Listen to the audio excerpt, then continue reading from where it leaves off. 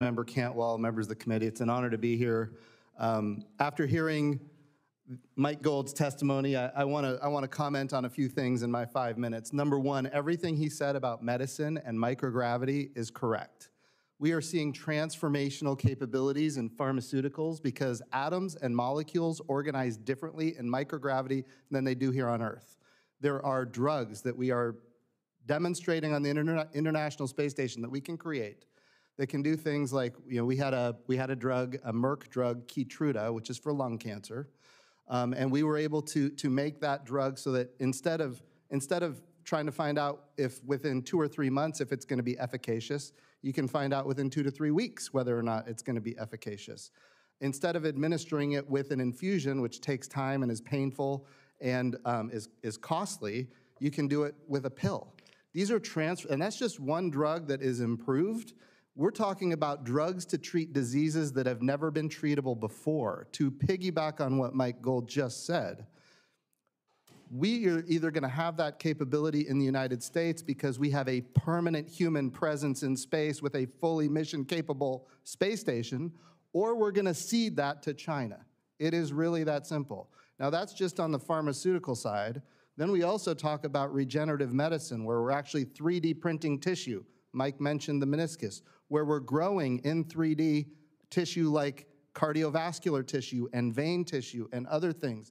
This type of regenerative medicine is critical to the future economy of the United States of America.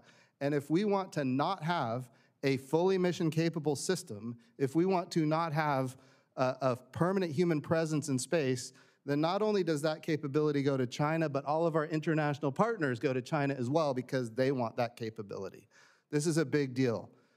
So that's on the low Earth orbit side of things. And Senator Cruz, I know you're getting a lot of accolades today, but it is absolutely true. The One Big Beautiful Bill with the $10 billion additional dollars for NASA human spaceflight was in large part your doing, and I know it was bipartisan. I know the One Big Beautiful Bill might not have been bipartisan, but that element was in fact bipartisan, and I know senators on both sides of the aisle are grateful for your leadership on that. So very important. I would also say the purpose of this hearing is, are we going to be able to get to the moon first? I mean, that's the title of the hearing. And I will tell you, and I know there's going to be questions, and I'll go into more depth later, but look at the architecture that we have developed to land American astronauts on the moon. Look at the architecture. It is extraordinarily complex. In some cases, it hinges on me saying here today that it is highly unlikely that we will land on the moon before China. And I'm going to explain it in the next 2 minutes. So, number one, we have the SLS rocket, which is the most powerful rocket ever built. And Senator Cruz mentioned, yes, it has had its problems in the past. It has been expensive. It had overruns, all those things. But it's behind us. It's done. We need to use it. We have the Orion Crew Capsule, which, quite frankly, is a shiny object in this whole thing. The Orion Crew Capsule is not only usable today, but ultimately the cost is going down because more and more of it is reusable every time we use the Orion Crew Capsule. Those two elements are in good shape. I will tell you, I have been critical of both in the past, in front of this committee and other places, and I'm more than happy to be critical of all of our contractors, just to be really clear. But I will say what we don't have today. Here's what we don't have today. We don't have a landing system for the moon. And there was a moment in time when we had no NASA administrator. It was after I was gone and before Senator Nelson became the NASA administrator, an architecture was selected. And I don't know how this happens, but the biggest decision in the history of NASA, at least since I've been paying attention, the biggest decision happened in the absence of a NASA administrator. And that decision was, instead of buying a moon lander, we're going to buy a big rocket. And I want to be clear, we need this rocket to be successful. It's important for the country and it's transformational. But in the meantime, the architecture is as such. We need to launch Starship. That first Starship is a fueling depot that's in orbit around the Earth. Then we need to launch, nobody really knows, but it could be up to dozens of additional Starships to refuel the first Starship. So imagine launching Starship over and over and over and over and over and over and over and over, dozens of times, no delays, no explosions, to refuel the first Starship. Then once it's fully refueled, then that Starship has to fuel another Starship that is in fact human-rated, which that process hasn't even started yet. By the way, that whole in-space refueling thing has never been tested either. We're talking about cryogenic liquid oxygen, cryogenic liquid methane being transferred in space, never been done before, and we're gonna do it dozens of times, and then we're gonna have a human-rated Starship that is refueled that goes all the way to the moon. Now, when it goes to the moon, we don't know how long it can be there because it's boiling off the entire time it's in orbit around the moon. We don't know how long it can be there, but while it's there, we have to launch the SLS, we have to launch the Orion, the European Service Module, we have to have astronauts and crew all ready to go. And they have to orbit the moon themselves in that window when Starship is around the moon, and then they have to dock around the moon. They have to transfer from the Orion into the Starship. It has to go down and land. When it's on the surface of the moon, Starship is gone, or Orion is gone for the next 7 days until it comes back around in near rectilinear halo orbit. So our astronauts are right now planning to be on the surface of the moon for a period of 7 days without any way home. This is an architecture that no NASA administrator that I'm aware of would have selected had they had the choice. But it was a decision that was made in the absence of a NASA administrator in the last administration. It's a problem, it needs to be solved, and that puts us as a nation at risk of not being the first on the moon. I should say the first next on the moon, because we did land in 1969 to 1972. And Chairman Cruz, I would like to compliment you. I've heard that you have said that we need to put it into law, that The Wrath of Khan is in fact the greatest Star Trek movie in history. And we are in agreement with that. So with that, I yield back the time that I took from the general. I thank the administrator. I will say I'm not sure we need to codify the Wrath of Khan any more than we need to codify gravity or that the sky is blue. There are some things that are indisputably true, and that would be one of them. General Shaw. Right, Chairman Cruz, or do I say Captain Cruz? Ranking Member Cantwell, and members of the committee, thanks for the opportunity today. And by the way, I'm also grateful to share the table with some amazing people here and look forward to our session and what they have to say today. It was the honor and time of my life to serve our great nation and lead our phenomenal warfighters for 33 years in uniform in our United States Air Force and United States Space Force. Throughout my military service, I also had the privilege to work closely with NASA, NOAA, and other governmental civil organizations across many endeavors. But I'm also grateful to have had the opportunity the last 2 years since my departure from uniformed service to work with and in the commercial side of our nation's space business. It's given me a fresh and broader perspective on how to both envision and realize our nation's future in space in totality, and how to bring to bear our combined national strengths to best thwart China in the years to come in this crucial arena. My bottom line up front for the committee today is that I am an advocate for and a champion of a unified grand space strategy for our nation, for the Earth-Moon system and beyond. Yet such a grand strategy, which would unify and synergize our national efforts across civil, commercial, and national security activities in pursuit of common goals, opportunities, and capabilities, does not currently exist. And I believe our mission to return Americans to the moon can be a powerful and a central driver, as well as a beneficiary of such a strategy. During my military career, I watched and studied, as any good soldier would of a potential adversary, as China slowly but surely developed and deployed its own civilian and military space capabilities and set its own agenda for space achievements. It is clear to me that the Chinese Communist Party is already employing its own integrated grand strategy for the Earth-Moon system, with only superficial distinction between civil, commercial, and national security activities, and all focused on a common purpose. And as the senator has already made my next point, I think if we don't unify and synchronize efforts, we may find ourselves, rather than a leadership position, in a position of increasing disadvantage as we get further into this century. Human progression in any domain both has and will involve a robust mixture of exploration, economic opportunities and growth, and security activities to set conditions for success. Space is no different. And by the way, I realize I'm probably representing of those three things, exploration and commercial and economic growth and national security. I'm representing the national security end here, but I also want to say I am passionate and excited about all three of those things. And that's how we're going to succeed as a nation. A notional example for a grand space strategy, objective, would be to set the conditions, standards, and proper incentives for the establishment of an orbital and lunar logistics infrastructure, one that would enable increased capabilities and performance for space activities of all kinds throughout the Earth-Moon system. Such an infrastructure would include on-orbit manufacturing, assembly, refueling, replenishment, and other forms of servicing. We already know that we will need such an infrastructure to sustain human presence on the moon, solely from just the exploration approach. But such an infrastructure could also and will benefit dynamic space operations for national security platforms as well as for commercial endeavors.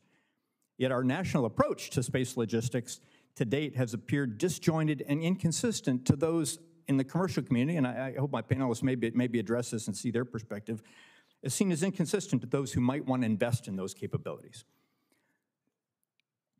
The Chinese are already matching and perhaps even outpacing us in this logistics pursuit. Here's a recent example. Just in the last few weeks, this summer, as observed by open sources and reported in media, we have seen China perform a docking and apparent refueling operation between its SJ-21 and SJ-25 platforms in geosynchronous orbit. Following that fuel transfer activity, the docked spacecraft together, this was just last month, performed the largest single maneuver in geosynchronous orbit ever yet conducted, likely in excess of 330 meters per second. That's a lot, actually. Well, at least by today's standards. Someday that will be a pittance, but today that's a lot. Other examples of area where I believe we can move faster and more effectively under a unified strategy include cislunar space domain awareness and a cislunar communications architecture, both, again, necessary for sustained human presence on the moon. I'm also supportive of swiftly developing nuclear fusion power solutions in space, which are compelling to sustain operations on the lunar surface, but could also better enable national security activities, such as in the form of nuclear propulsion, and could unlock new commercial opportunities and benefits as well. I will point out that China is developing or has already fielded capabilities in each of these example areas: cislunar domain awareness, cislunar communications, and space nuclear power. The challenges are great, the matter is urgent, but I'm optimistic we can indeed, via a unified grand strategy for space, thwart China's ambitions and continue the United States' leadership in this ultimate high ground. In the words of a different Star Trek captain, let's engage and make it so. I look forward to your questions. Thank you to each of you. Mr. Bridenstine, let's start with China, a topic you addressed at some considerable length. China is on an aggressive timeline to put astronauts on the lunar surface by 2030, and they appear on track to do so. They're also currently operating a space station right now in low Earth orbit. Mr. Bridenstine, China is racing to control the moon and low Earth orbit, and they're not shy about using space to expand their power on Earth. If America doesn't beat them, if we cede the lunar surface or continuous presence in orbit to Beijing, what does that mean for our national security, our economy, and America's leadership? Very important question. So here's how I view things, and I think the general will appreciate this from my time as a lieutenant in the Navy.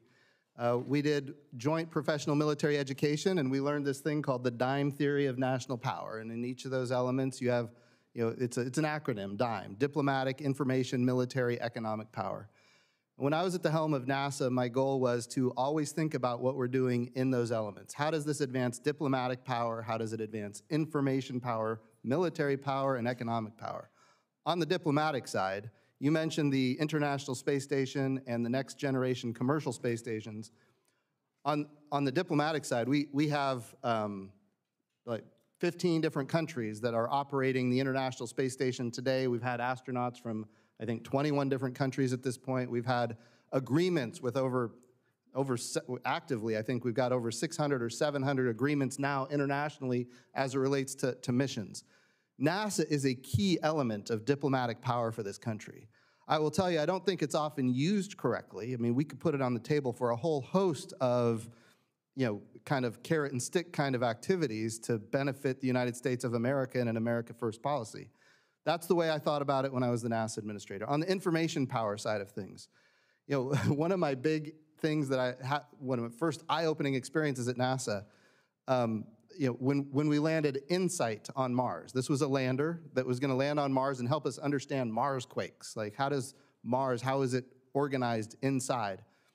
Well, when we landed InSight on Mars, it was on the cover of every newspaper worldwide. That's amazing information power, including one newspaper was the hardline newspaper of the Islamic Revolutionary Guard Corps in Iran.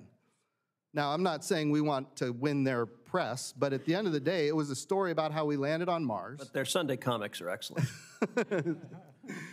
But it was a story about how we landed on Mars, and it was a story about how we did it, when we did it, what we were doing, and it had a list at the end. The last was all of our international partners that participated with us in that.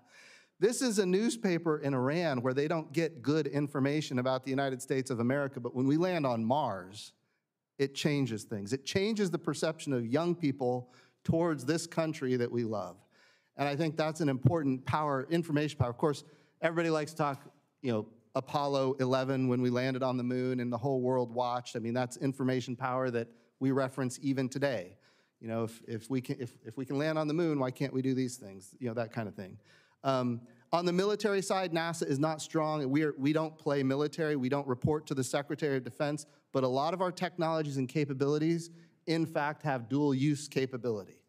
One thing that concerns me greatly right now is the devastating consequences happening to the Jet Propulsion Laboratory out in California, JPL.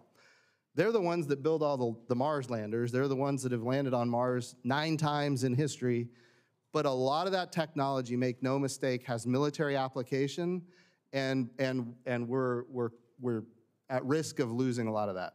So I think that's important to note as well. Finally, that's the military side of things, but it's really not where NASA plays. NASA plays in exploration, science, discovery. The E, and this goes back to the opening statements, the E is economic power. When it comes to pharmaceuticals, regenerative medicines, advanced materials, article came out, China is using their space station to create new advanced materials for hypersonics, materials that my understanding is we don't have right now, although maybe somebody knows something I don't know. At the end of the day, we have to use microgravity, where we know atoms and molecules organize differently. We have to use it to our advantage, and advanced materials, China is doing that. And we're not doing it the way we should, and we're at risk of losing it. So all of those elements, I think, are important. When we think about the great power competition with China, we need to think about NASA being used for diplomatic power, information power, military power, and economic power. Thank you.